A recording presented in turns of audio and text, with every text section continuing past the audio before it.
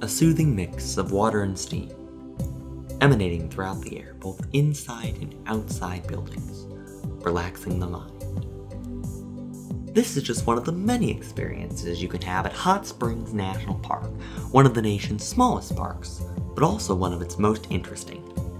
Here are the facts about the history, nature, and attractions of this one-of-a-kind national park.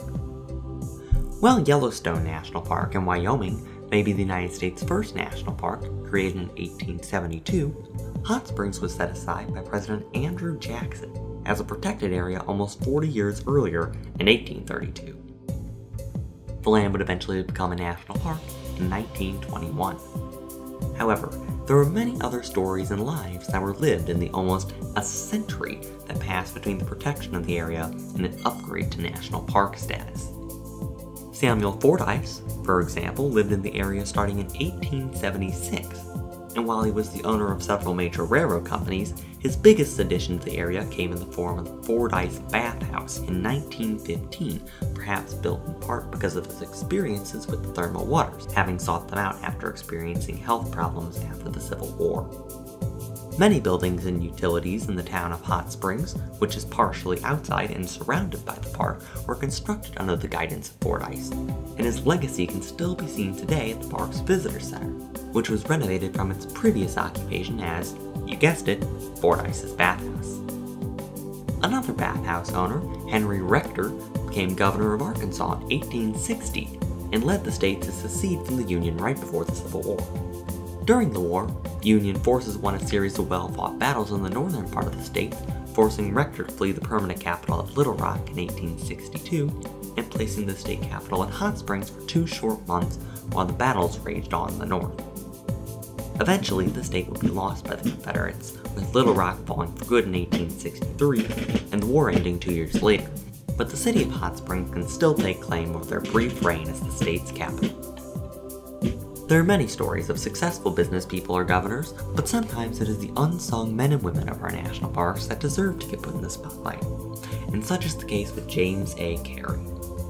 Serving in the Navy during World War I, Cary entered the National Park Service in 1923, shortly after Hot Springs became a national park. He was a ranger who served Hot Springs for 4 years before being murdered by bootleggers in 1927 while patrolling in the park. Cary was the first park ranger to be killed on the job, and it stands as a reminder to all that the job of a park ranger is not one that should be taken lightly, and that the men and the women of the National Park Service have to protect our national parks from not only natural threats, but man-made threats as well. Many people helped create the human history of the park, but what about the land itself? The rocks that would allow the thermal features seen in the park today to occur were formed around 400 million years ago, when the area was covered in a shallow ocean. When the land began to conform into the most recent geological supercontinent, Pangaea, the rocks conformed as well, transforming into the Washita Mountains still seen in the park today. As the mountains were formed, cracks in the rocks allowed water to seep into the ground, going several thousand feet into the earth. The water would follow routes carved by the shifting mountains, which would eventually lead it to resurface where the many bathhouses stand today, coming out at around 143 degrees Fahrenheit. The water also carries with it dissolved mineral from its underground journey, meaning when it resurfaces, the minerals solidify into a brand new type of rock, tufa, seen around the springs in the park. While the springs are the park's namesake, many other natural spectacles can be seen in the park's mountainous areas. Salamanders, frogs, and toads reside in the damp forests and small creeks winding their way through the landscape, while birds ranging from roadrunners and owls to hawks and hummingbirds fly over the scenic vistas and nest in the many species of trees and shrubs of the park. White-tailed deer frequent the park, and occasionally an elusive black bear might be spotted on one of the many quiet trails in the area. At night, bats come out and fly around both urban and forested portions of the landscape looking for insects to eat. Regardless of what time of year you come, the animals of Hot Springs National Park are plentiful, and certainly a sight to see. Visitors to the park can enjoy a variety of activities at Hot Springs, whether it is taking a dip in one of the 2 still active bathhouses along the historic Bathhouse Row, or hiking the scenic Sunset Trail across the remote mountains of the park.